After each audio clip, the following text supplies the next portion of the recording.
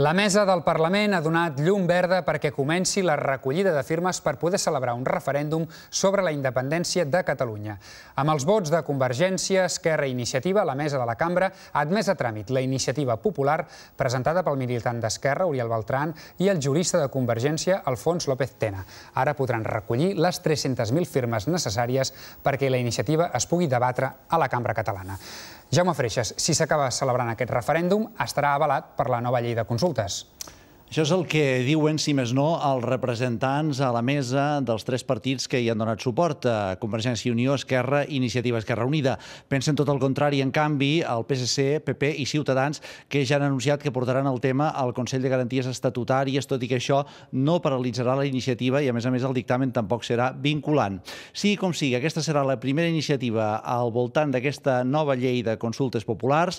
Ha generat un considerable rebombori polític i, a més, amenaça a protagonitzar bona part de la campanya electoral catalana, perquè ara hi ha 6 mesos per recollir signatures fins a un 3% de la població. Aquest seria el mínim de signatures que faria necessari per l'entrada de la iniciativa aquí al Parlament. L'hauria d'aprovar la Cambra catalana per majoria absoluta i després, perquè això tirés endavant, ho hauria d'autoritzar el govern de l'Estat.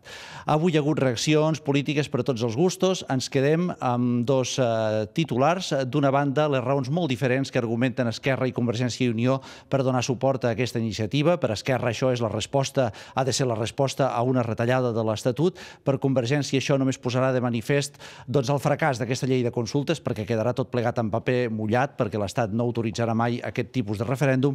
I l'altre titular que deia més les contradiccions de Convergència i Unió que posaven sobre la taula el PSC i el Partit Popular. Fa més de 2 anys que els mitjans de comunicació ens pregunten als polítics quina ha de ser la resposta a una sentència del Tribunal Constitucional. Doncs bé, aquí tenim la millor resposta: donar la paraula al poble sobre el futur de Catalunya. Molt clarament li diem a Esquerra Republicana que deixi d'enganyar la gent, que no els enganyi. Si aquest procés que s'inicia prospera, una de les coses que posarà cruament de manifest és l'engany de la llei de consultes. Aquella llei que Convergència i Unió no va votar. No volem dir el que no és. I aquesta és una iniciativa que s'emmarca, com molt bé diu el propi informe jurídic, i així ho hem entès nosaltres i per tant així l'hem avalada, en el sentit d'una iniciativa que està en el marc de l'Estatut i del marc de la Constitució. És que el senyor Mas té dos camins, o desautoritzar els membres de Convergència i Unió a la mesa del Parlament o acceptar que anirà a les eleccions defensant un projecte independentista.